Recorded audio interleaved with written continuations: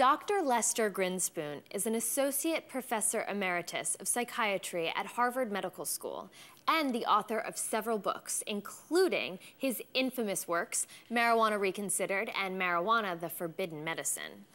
Dr. Grinspoon originally set out to write Marijuana Reconsidered as a book against marijuana, but as his research progressed, he realized the complexities of the plant and was moved to advocate for legalization. He also had a more personal motivation.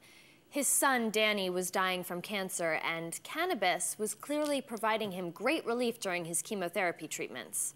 We sat down with Dr. Grinspoon as he poignantly explained. I'm Dr. Lester Grinspoon, an Emeritus Associate Professor of Psychiatry at the Harvard Medical School.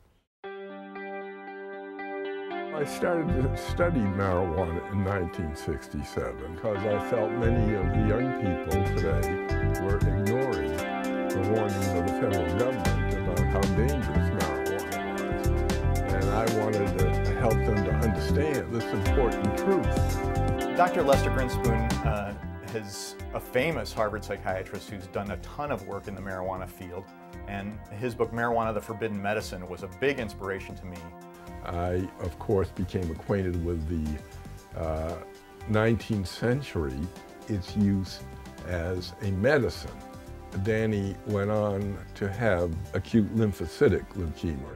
Chemotherapies, substances which gave him awful nausea and vomiting. In fact, it's a kind of nausea that one can feel right down to the fingertips. The person responsible for the care of my son, he said, I want to tell you a story. And he told me the story of a 17-year-old boy who had leukemia and was being treated for it and got to the point where he was so distressed by the nausea and vomiting that would follow the chemotherapy, he threatened to stop taking it. And he had to be really pushed to take it each time. And then one day he came in, he got up on the gurney, had his injection, and got off the injection and just sort of waved to the team goodbye. And it was an entirely different situation.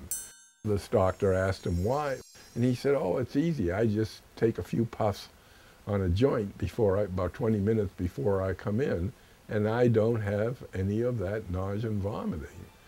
Now, my wife, on our way home that night, she said, why can't we get some marijuana for Danny?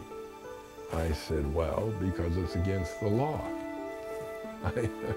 She was dissatisfied with that answer, and so was I.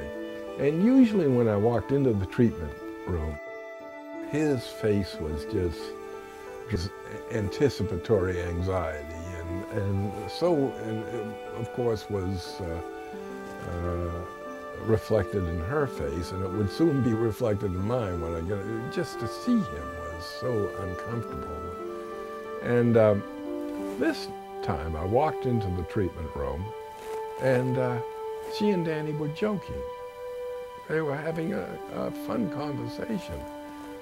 And I couldn't understand it. And finally, Betsy told me that Danny had smoked some marijuana in the parking lot, that she had gone up to the Wellesley High School and asked his friend Mark, could he get her just a little bit of marijuana? And Mark, once he got over his amazement that Mrs. Grinspoon would ask him for some marijuana, ran off and came back a few minutes later with a small amount of marijuana. It was just amazing. He got off the gurney. He was fine. In the past, we had always taken him home. He was vomiting, and he'd get in bed, and we'd put a bucket by his bed. For 8 hours, he would be miserable. He got off the gurney. He said, hey, Mom, there's a sub shop over on Brookline Avenue. Could we get subs to eat on the way home? And Betsy, once she got over her surprise, they went to the sub shop, they had subs, and then he said, I'd like to go back to school today. And that's what he did. And Danny never had to go through that discomfort again for as long as he lived, which was another year. Lester made incredible sacrifices to do what was right, and it made it easier for researchers like me to do the same. You know, here are two cases, Jimmy and Danny. What about all the other children who have to go through this? Adults who have to go through this? This is insane not to explore whether this isn't something that could be more widely used. It is a remarkable medicine. I'm Rick Steves, and you're watching Cannabis Planet.